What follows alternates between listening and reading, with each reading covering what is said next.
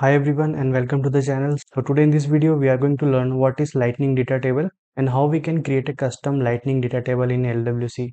So what is Lightning Data Table? So in Salesforce, with the help of a Lightning Data Table, we can display our records data in a tabular format within a LWC component. So when we create a custom LWC component, we use this attribute, that is Lightning Data Table, to display the records data in a tabular format through the LWC component. So let me show you an example of a Lightning Data Table. So as of now, I logged into my Salesforce developer account. So this is the custom Lightning Data Table that I have created using the Lightning Web Component. And in this I have displayed the opportunity data, and the data is fetched dynamically using the Apex controller class, and that also I'm going to explain in this video, that how you can fetch the data dynamically to display in the Lightning Data Table. So this is the custom Lightning Data Table, and in Salesforce we also have some inbuilt Lightning Data Table. So in Salesforce we have list views, and in the list view also you will see the data in the tabular format. So it is also a kind of inbuilt Lightning Data Table in Salesforce. So now let's move ahead and see how we can create a custom Lightning Data Table using the Lightning Web Components. So to create a custom Lightning Data Table, we have to create a Lightning Web Component in which we are going to use the Lightning Data Table attribute to define the data table. So to create the LWC component, I'm going to use the VS, and in the VS Code I have already connected my org. And if you haven't set up your org with the VS Code, then I will give a step-by-step tutorial link in the description from where you can see how we can set up VS Code with our Salesforce org. So here you can see the LWC folder. So here first we are going to create the component. So I'm going to name it as my Lightning Data Table. So here first I have to click on create Lightning Web Component, and here I will name it as my Lightning Data Table. So when you create a Lightning Web Component, make sure that you use the camel case. That means the first letter of the label should be small and the second letter should be in capital. And after entering the label, click on the enter button, and here again press enter. So now the LWC component is created, and you will get three files, that is HTML, JS and the meta.xml file. So in the HTML, we are going to define the UI of data table using the Lightning Data Table attribute. And in the JS file, we are going to define the logic of defining the columns for the data table. So first I will show you how you can create a Lightning Data Table for a static data. So for this, I'm going to define the data in the JS file. So first we are going to define the data. So here so in the Lightning Data Table, I'm going to display the columns ID, name, email, salary and the joining date. So the data will be defined as, in the curly braces, I will enter ID, then name, after this email field. So in the same way, I will create another record to display in the data table. So I will copy this one and here change the values for this. So after defining the data, we need to define the columns. So for that, we will create an array of columns. So this is how you will define it. So in the columns, you have to map the data with the header columns. So for that, you have to define the label and the field name. So this label is what we are going to see as the header in the Lightning Data Table. So I will enter the label for the field name. So the label will be name and it will be in strings. And then we have to enter the field name, and the field name will be the name. So here we have enter the names. So the field name is case sensitive. So make sure that you have entered correct cases for the field name. So here the next column for the email and the joining date. So here I have defined the table headers for the name, email and the joining date. So for the email field, we have to define the type of the field. So the type of this field is email. And also for the joining date field, the type is going to be a date field. Now we are going to define the UI of the Lightning Data Table. So for that, we will go to the HTML. So here in the HTML file, we will define the UI of the Lightning Data Table. So first we are going to define the heading. So for the heading, I am going to use the attribute Lightning Card, and the table title is going to be Custom LWC Data Table. So using the attribute Lightning Card, you can define the title of the Lightning Data Table. And after this, using the attribute Lightning Data Table, we are going to define the table. So with Lightning Data Table, the LWC component will render your data in the tabular format. And in this Lightning Data Table, we will map the attributes that we have defined in the JS file. So the key attribute is the ID, and the table data is the data that we have defined, and this is the columns array.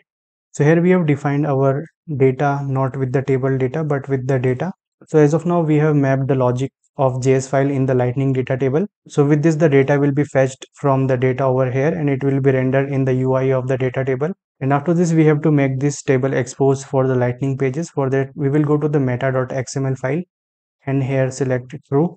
And after this we need to define the targets. So to define the targets we need to use the tag target, and in the target we have to enter the value lightning app page, lightning record page and the lightning home page. So with this configuration the lightning web component will be accessible to the lightning app page, and at last we will deploy it. So for that, right click on the lightning web component and here select sfdx deploy the source to org. So now the web component is deployed to the org, and now we need to add this lightning data table to the app page. So I will go to the custom app page that is there in my org. So this is the custom app page where we are going to deploy the lightning data table. So for that, first you have to click on the settings icon and then select edit page. So as we click on the edit page, the lightning data table will open in the lightning app builder, and here we have to search our lightning web component that we have created. So this is the component that we have created, my lightning data table. So here we will drag and drop it. So you can see this is the data that we have defined in the JS file. So the data is displayed over here, and you can see it is displayed in the tabular format. So here we will click on the save button and go back to the lightning app page. So you can see the data is displayed in the lightning web component in the tabular format. So this is how you can create a custom lightning data table. So in this example we have used the static data, that is we have entered the data manually in the JS file. So instead of this we can also fetch the data dynamically. So for that we need to create a controller class. So how to do that? So to create a controller class you have to go to the classes folder that is over here, and in this you have to right click and create on the and select the option create an apex class, and I have already created a class for this, that is opportunity controller. So with this we are going to dynamically fetch and display the opportunity records in the data table. So as you create the class you have to enter the label, and after this you will see this code public with sharing class opportunity controller, and here make sure that you include aura enabled cacheable equals to true. And after this we will define a static list to get the opportunity records, and here you have to write the SQL query for the fields that you want to fetch in the lightning data table. So here in this lightning data table I will display the field name, amount, close date and stage name from the opportunity, and after creating the controller class deployed as a source to the org. And now we'll go back to the lightning data table, and here we need to make some changes. So here instead of entering the data manually we are going to fetch it dynamically from the controller class. So for this we need to make some changes in the JS file. So first we need to import the controller class. So for that we will import opportunities, get opportunities. So here will be the controller class name, opportunity controller, and then the method name, that is get opportunities. So the columns here are going to be the constant. So I will move the columns over here, and here we have to define columns as constant columns. So here we need to define the columns according to the field names of the opportunity. So here for the opportunity name I will enter the label opportunity name, and the field name will be name, and you can also check the field names from the object setups, fields and relationships. And the next column is going to be amount, and after this is stage field. So the field name for the stage field is stage name, and the type in the last field we are going to define is the close date, that is opportunity close date. So the label I will keep as close date, and then in the field name we will enter the API name of the field. So as of now we have defined the column. So after this move to the next part where we have to map the data that is fetched from the controller class. So to map the data we are going to use the wire API method. So for that I will import the wire method. So here it will go like data and then columns. So this is to track the data, and after the 2022 updates of LWC we don't need to use the track API, otherwise we need to import the track and define the track decorators over here. So as of now we don't need to do that. And at last to track error, and this is to track the errors. And now using the wire method we will map the opportunities, that is the fetched opportunity data. So we are fetching with the controller class method get opportunities, so we will select that. So using the wire decorator we have mapped the data that is fetched from the controller class, and if the data is fetched properly then it will display the data using the this dot data, and if there will be any error then it will display the error. So after making the configuration of the JS file we will go to the HTML file. So in the HTML file we don't need to make any changes, it will be as it is, like what we have used for the static data. And again, I will deploy this updated code to the org. So every time you make the changes in the code, you need to deploy the source code to the org.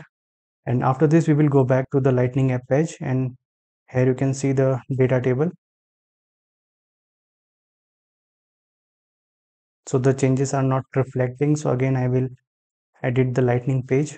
So here we can see two columns, but one column is missing over here. So here I would like to add one more attribute, that if data equals to true, then only it will render the template. And again, I will deploy the source to the org. So here you can see we can fetch and display all the data from the opportunity controller class. And at last we will click on the save button, and then we will go back to the Lightning app page.